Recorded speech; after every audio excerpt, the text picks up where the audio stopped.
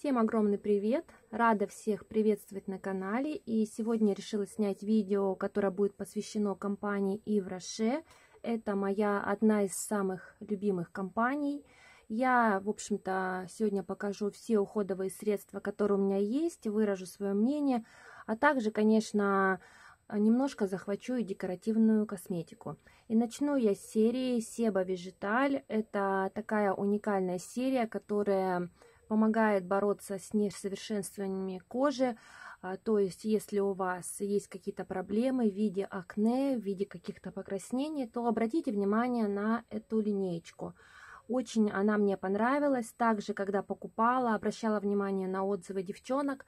В составе заявлена салициловая кислота, которая как раз и борется именно с этими покраснениями, подсушивает небольшие акне, выступления, прыщи. Ну, в общем, все это работает только на то, чтобы кожа выглядела очень хорошо. У меня здесь уже использована половина упаковки. Мне очень нравится, пользуюсь практически каждый день и нахожусь в диком восторге именно от этого продукта. Еще у меня есть один продукт из линеечки Себа Vegetal. Это гамаш или пилинг, по-другому его называют. Тоже просто великолепный продукт. Хорошо пилингует кожу, хорошо ее выравнивает. Также благодаря именно салициловой кислоте очень кожа хорошо подсушивается, и вроде как она и не сухая, и увлажненная, и в то же время, конечно, борьба и усовершенствование видно на лицо. Еще есть, конечно, различные продукты из этой линеечки, там всякие крема, но у меня только есть сыворотка. Сыворотка, она вообще, как говорят девчонки, она работает очень хорошо в сочетании с дневным ночным кремом, но я пользуюсь после этих средств именно одной сывороткой. У меня нет крема, хотя из тестеров маленьких я пробовала. Действительно, она работает в 2 раза сильнее. И кожа вообще после даже нанесения одной этой сыворотки настолько бархатистая, настолько гладенькая, вот как персик. Тоже у меня уже скоро она закончится. Я обязательно буду повторять покупку, потому что меня действительно эта серия очень сильно впечатлила. По уходу за кожей также я начала приобретать другую линеечку. Это Гидро Vegetal. Вообще, конечно, я тоже влюбилась сразу в этот продукт. Я пользовалась этим гелем для умывания пару раз, и мне очень он понравился, его действие, что кожа после него деликатно очищается, выглядит очень такой увлажненной, даже это чувствуется на ощупь. И просто, конечно, аромат и те ингредиенты, которые заявлены в составе, они, конечно, очень хорошо работают с кожей. Здесь только натуральные ингредиенты, растительный сок, и который удерживает влагу. У меня также еще есть один продукт из этой линейки. Я его приобрела вот буквально неделю назад.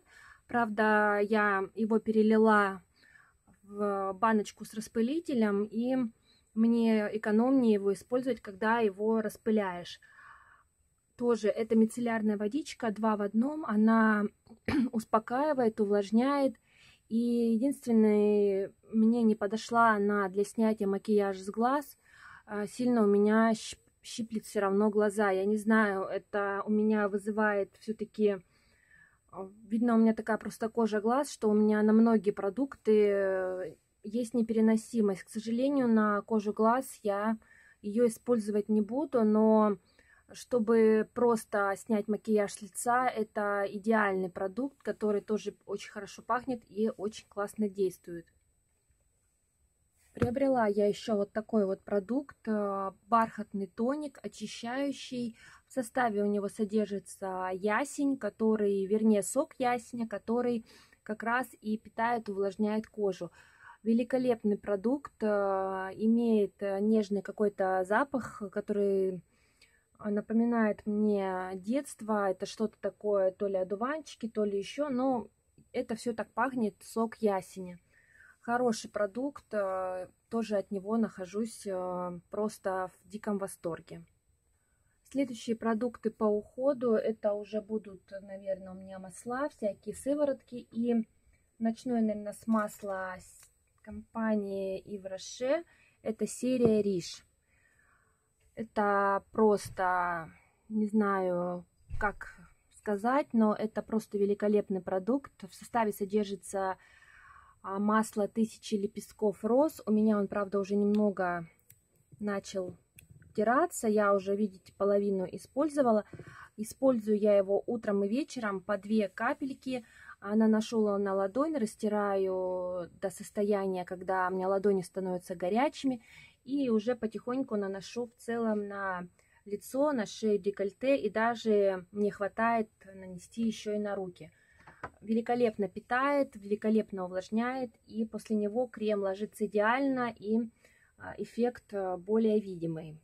Следующая сыворотка, или по-другому ее называют эликсир двойного действия для молодости кожи, восстановления и защиты. Это эликсир Женес. Уже прошел перевыпуск этого продукта у меня в старом дизайне.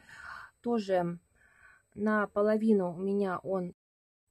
Частенько им пользуюсь и постоянно стараюсь к нему возвращаться хотя бы раза 2 в неделю, но его использую. Продуктов очень много, не получается одним каким-то пользоваться, как-то немного комбинирую. Еще есть у меня один продукт, который мне тоже безумно понравился. Его я использую только вечером перед сном. Это серия Serum Vegetal, восстановление упругой сыворотка от морщин и для плотности кожи. Ее рекомендуют использовать от 35 и выше, и вернее с 35 лет. И я скажу, конечно, мне кажется, ее можно использовать и более на ранней стадии, там после 30. Запах у этой сыворотки обалденный. Сама она беленькая, ну вот обычная, такая вот беленькая. Она имеет такую достаточно плотную концентрацию, очень хорошо распределяется и впитывается великолепно, моментально, можно сказать, не оставляет никаких совершенно липкости или какого-то дискомфорта, но питает она действительно очень и очень хорошо. Следующее, это, наверное, последнее средство по уходу за лицом, которое у меня есть, это вот такой вот гамаш с абрикосом. Тоже у меня уже больше половины его израсходовано. Он содержит в составе косточки абрикоса. И, что самое интересное, если я его применяю с утра, потом на это лицо наношу макияж, то в составе этого гамажика содержатся микро такие частицы, ну как вот сейчас модно называть хайлайтер, что когда вы умываете лицо, этот перламутровый блеск, он впитывается и уже держится на протяжении всего дня. Ну, на камеру сейчас это, конечно, не видно. Я думала, будет виден это все, но, к сожалению, это не видно. А вообще, конечно, когда вы его наносите именно на лицо, оно очень хорошо этот скраб очищает, гамаш, и потом, конечно, лицо просто выглядит сияюще и красиво. Теперь, наверное, перехожу потихоньку по уходу за волосами. И бесспорными фаворитами являются шампуни, конечно, которые, ну, каждый любит свой шампунь. Кто-то любит жожоба, кто-то любит с липой, кто-то с гамамелисом и так далее и тому подобное. Я подсела сейчас на шампунь, который с липой. Он 3 в 1, очень хорошо питает, увлажняет волосы, имеет просто божественный аромат. Покупаю частенько по акциям, 2 по цене 1. Получаю сразу же скидочку 50%. Это очень выгодно. И мне он просто очень действительно нравится. Хотя все остальные шампуни, которые есть в Yves Rocher, тоже они именно, если подобрать для своего типа волос, то каждый находит себе то, что подходит. Есть у меня еще такая вот масочка. Это у меня осталась маска от серии жожоба. По-моему, что-то еще карите, жожоба. Ну, да, карите, жожоба. Она очень хорошо питает, великолепно пахнет, прям густая, густая, густая, никуда не вытекает и работает тоже очень классно. Вы знаете, я что заметила после применения именно вот этой масочки, волосы потом, они вообще не липкие, не склеенные, они настолько живые и такие шелковистые, что даже не можешь понять, как так, вроде бы, как обычно, волосы после применения какой-то маски или бальзама какие-то такие покладистые и утяжеленные немножко, а после этой же маски они совершенно не утяжеленные и очень живые.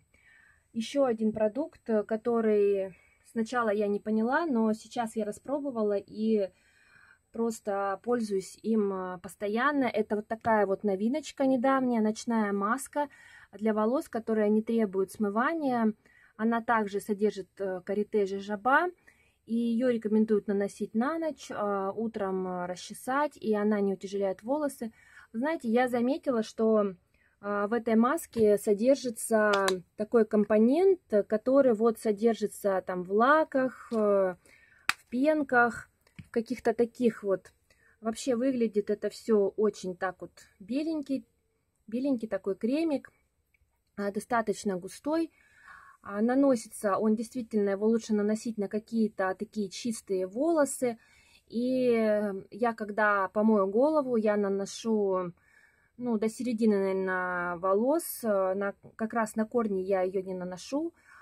И распределяю, жду минут 5, а потом на эти волосы я просто какие-нибудь бигуди или что-то такое, какую-то завивку делаю и похожу где-то в течение часа, там, может быть, феном немножко подсушу, и волосы потом пару дней в таком идеальном состоянии, они, что интересно, не загрязняются, они выглядят блестяще, красиво, и получается, что как бы вроде как это ночная маска, она должна работать ночью, но я нашла немного другое применение. И вот сейчас у меня она уже использована практически наполовину. И я думаю, что когда она у меня закончится, я не буду искать альтернативу, я просто себе перезакажу такую маску в компании Yves Rocher и буду дальше продолжать пользоваться. В общем, вот так вот я нашла применение этой масочки. Еще один продукт, который, я не знаю, новинка или нет, но у девчонок смотришь, они порой говорят, что это новинка. Это вот такое вот масло жожоба карите. По-моему, еще с чем-то, но это масло макадамии. Ну да, оно пахнет очень такими орешками. Оно очень экономно применяется. Втираю его в кожу головы, распределяя по всей длине волос. Хожу на протяжении час-полтора, бывает минут 40, ну, как время позволяет. И оно очень хорошо смывается, и потом волосы, конечно, выглядят очень красиво. Все чешуйки заглаживаются, корни волос очень хорошо питает, и волосы, что интересно, тоже очень хорошо и быстро начинают расти. Тоже понравился этот продукт. И еще один мой must-have, который тоже многие не понимают, а мне он стал люб и дорог, это вот такой вот малиновый уксус. Мы его с дочкой применяем, у нас очень тонкие волосы, на густые волосы как раз он почему-то так не работает, и результат девчонки не видят. Но если волосы тоненькие, свои или осветленные, и его применять на самой последней стадии, когда вы попользовались шампунем, там маской или бальзамом, всеми там маслами, и потом этот уксус наносишь на волосы, он немножко начинает пениться, и смываешь, и волосы потом очень красивые, блестящие. У меня такой эффект получается, мне этот продукт нравится, пользуюсь, и сейчас вот он у меня скоро закончится, жду, может быть, где-то его будут давать в подарок. Если не будут давать, то придется его обязательно заказать. Далее идут средства по уходу за телом. И это те продукты, о которых знают все, и все их любят. Это, конечно же, гели для душа. Их разное множество, с различными ароматами, различные, допустим, это у нас идет Лес Плезир Натюр, также есть Жардин Дю Монт. В общем, различные парфюмеры, но я достала те, которые у меня сейчас стоят в использовании. Это парфюмированный натюрель. Османтус, это вот с ягодками, которые у нас новиночки. И, конечно же, ваниль, которой у меня пользуется вся семья. И просто в диком восторге от этого аромата, который пахнет для меня зефирками какими-то. В общем, очень классные гели, густые, качество великолепное. Вот если говорить о парфюмированных, то они тоже достаточно густые. Вот эти гели тоже имеют очень такую вязкую консистенцию. И пенятся хорошо, и аромат от них остается на теле, на коже. В общем, не хочу их ни на что менять и буду продолжать ими пользоваться. Еще одна серия парфюмированная. Это крема для рук. Их тоже много различных. Сейчас уже произошел перевыпуск, но я покажу в старом дизайне. Эти кремушки идут по 50 мл. Олива, пятигрен, ваниль и манго, и всякие ароматы. Все они, эти крема, очень классные, пользуюсь. Они имеют такую консистенцию именно легкую. Они не предназначены для какого-то интенсивного питания. Эти крема именно на каждый день. Если вы хотите супер крутой крем, который будет густой и будет очень сильно питать вашу кожу, то присмотритесь лучше к кремам с арникой. Они идут более такого качества плотного, и они действительно более плотные. Еще один продукт для рук, это дезинфектор, по-другому его называют, или растительный уход для рук, очищающий гель, сос. Вот такой вот с арникой как раз. Он очень хорошо дезинфицирует, и его вот хорошо, что его выпускают в таком малюсеньком, в такой малюсенькой упаковке. Его очень хорошо положить в сумочку и продезинфицировать руки. Он отдает такой спиртовой ноткой, но это, конечно, не в минус, а это для того, чтобы, конечно, руки всегда у нас были чистыми и не выглядели, не были, короче, на них не размножались никакие бактерии. Огромное внимание также компания Yves Rocher обращает на свою парфюмерию. Есть безусловные фавориты. Это парфюмерная водичка Soy Elixir и всякие разные еще водички.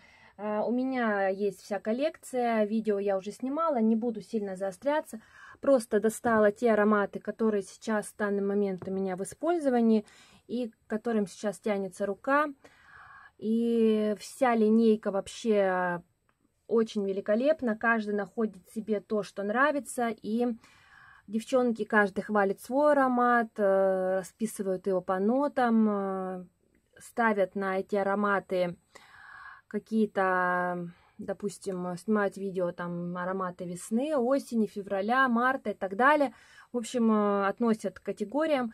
Для меня бывает, что аромат, который я пользуюсь зимой, я могу им летом.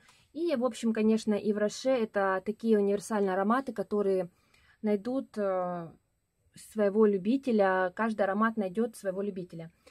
Далее, мне нравятся также спреи компании Yves Rocher, парфюмированные. Они очень интенсивно пахнут, в то же время это все более приближено к натуральному составу. Ведь действительно они заявляют, что 99,5% это натуральный состав. Единственный минус, я считаю, конечно, что эти спреи стоят сильно очень дорого. Можно, конечно, продавать немножко и подешевле. Теперь перейдем к декоративной косметике. И хочу показать вам лидера компании Yves Rocher. Это их лаки, которые они выпускают по 5 мл. И это, конечно, очень хорошее решение, когда лаки идут по 5 мл. Цена, конечно, тоже такая кусучая, но качество просто великолепно. Все лаки имеют действительно то качество, которое заявлено. И сама их кисточка, она такая комфортная. И ей очень удобно работать. В общем-то, вот такая вот кисточка. Очень широкая, достаточно одного нанесения. Он распределяется, растекается и хорошо, конечно, быстро сохнут. На лаках долго останавливаться не буду. Хочу перейти к следующему. фавориту, который завоевал любовь на YouTube. Это пудра хайлайтер. Она идет в двух таких оттеночках. Один оттенок золотой, другой оттенок более такой светлый. Я уже светлый оттенок, здесь, конечно, плохо видно, но я его уже столько стерла, что уже там скоро у меня он уже и закончится. В общем, пудра сама очень великолепного качества.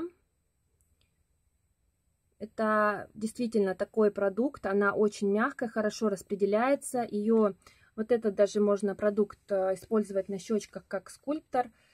Многие так и его используют. Я, конечно, тоже иногда пользуюсь так, но эта пудра, конечно, это самый лучший must-have вообще от компании Yves Rocher. Следующий продукт, который тоже великолепен, это вот такая вот пудра, которая называется «0 недостатков». В свое время я приобретала самый светлый оттенок. Конечно, можно приобрести потемнее. Я использую ее как транспарентную пудру. Транспарентная пудра – это пудра, для тех, кто не знает, это та пудра, которая наносится на тональный крем. Вот так вот она выглядит. Она смотрится очень хорошо, имеет также великолепное качество. Очень все это хорошо наносится, распределяется. В общем, продукты компании Yves Rocher действительно очень хорошего качества. И те, кто еще не обратил внимания на декоративную косметику, советую обратить.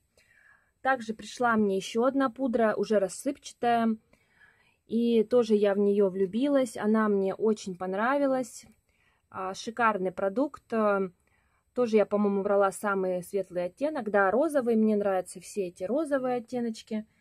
Она откручивается. Здесь я уже начала ею активно пользоваться, но одеваю заглушку, потому что она мне пришла открытая, и я уже боюсь, чтобы она у меня никуда не высыпалась. Тоже пудра очень светлая, очень хорошая. Ложится, никаких комков.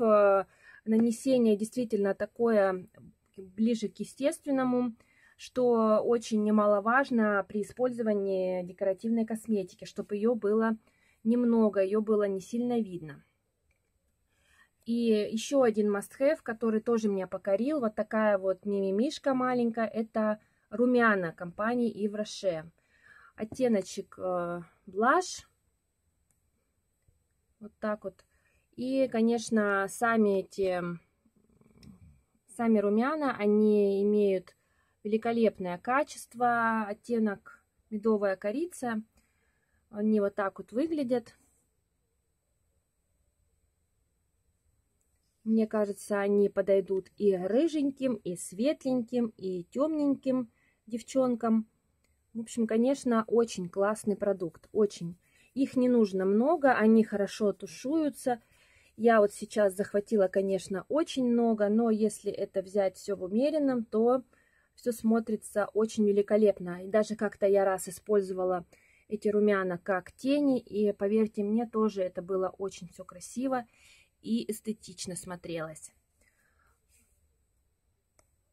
Вот так выглядят все мои любимчики компании Yves Rocher. Конечно, их намного больше, но все, что смогла, вам показала. Надеюсь, кому-то мое видео пригодится, будет полезным. Всех хочу поблагодарить за внимание. Ставьте пальчики вверх, подписывайтесь на канал. Всего вам самого наилучшего и пока-пока.